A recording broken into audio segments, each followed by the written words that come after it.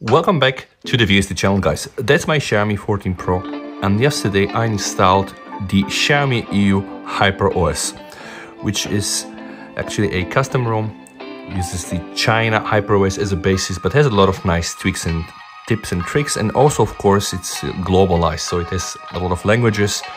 You get a story. So the idea of this video is to rerun some of the benchmarks and see if I'm gonna get same results as I got with the HyperOS China version.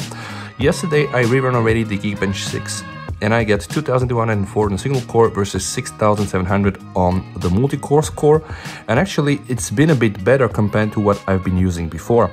Also, what I want to do, guys, I'm gonna go inside the battery and I'm going to change the balance to the performance mode. I'm going to initiate a CPU throttling test, guys, and I'm also gonna go inside, use 100 number of threads, run it for some quality time, try to also display the temperature and see what happens. So without any further ado, guys, CPU throttling test on the Xiaomi 14 Pro using the EU version.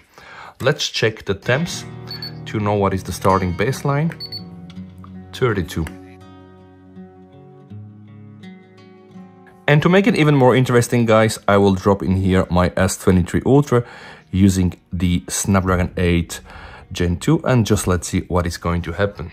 All right, and also measuring the temperature on the S23 Ultra, 26 starting one. Let me set up the display. All right, and now we can enjoy the throttling test and see who is going to win. Of course, Xiaomi 14 Pro started 1 minute ahead, so we're giving some breathing space for the S23 Ultra and the 8 Gen 2. But let's be back here in a while and see what happens. Please pay attention to the performance, okay? This is the calculations done, and also the performance over time graph. And the legend is green is good, orange is bad.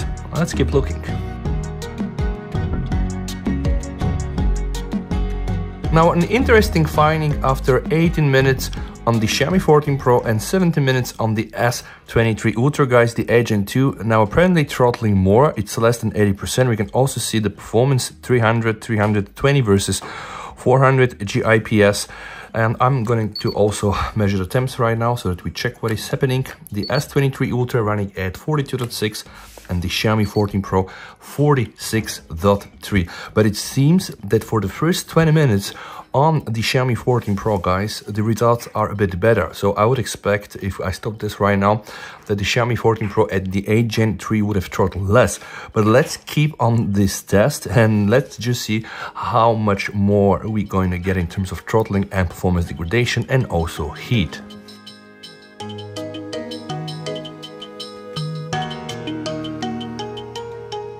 After 21 minutes of CPU throttling with 100 threads, the 8 Gen 2 performance drops and we have 42 Celsius on the S23 Ultra and we have 46.8 on the Xiaomi, still maintaining over 80% performance, and you can also see the performance indication here. Now, 100 threads is a lot, and apparently the 8 Gen 2 is already struggling. I can explain this with the fact that the Galaxy phones are optimized to not go over 44, 45. So right now at 42, I guess that the phone is kicking in some thermals management to try to limit the performance and limit the hit. Now, potentially, we can also see that the Xiaomi 14 Pro is doing 46 Celsius. We know that this phone can go crazy like 50. So this is just the different thermal management implementation. Xiaomi devices tend to run hotter and can get you some nice sweet performance.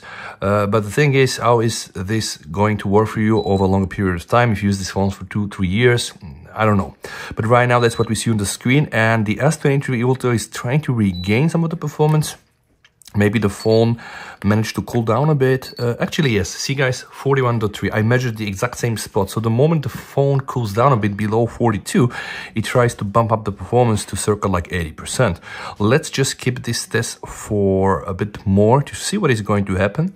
And I can tell you, both phones really feel hot. 46 here to 41, 42 on the S23 Ultra.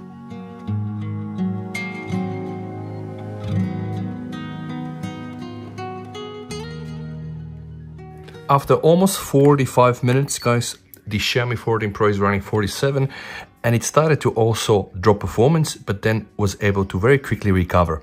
And this is the situation that we experience on the Galaxy S23 Ultra, 42.5, definitely below 80%.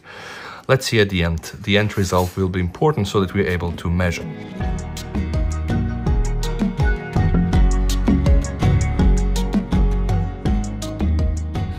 Alright guys, the test is about to be fully completed on my Xiaomi 14 Pro, so 60 minutes straight, and the Xiaomi finishes with 47.4, 46.5. Let me also try to measure. Oh wow, 49.3 guys, and I can tell you 49, it's already very hot, but the CPU throttled to 69% of its performance. In general, it's not ideal, but you can see all these drops here, but this is what we get. Well, remember, I'm using the Xiaomi EU HyperOS version, so it's not the China HyperOS. Still, I think it's an acceptable result. Now, I'm just interested to see how much we're going to get from the S23 Ultra. I expect to be below the 69% just because of these drops, but we have to wait and see.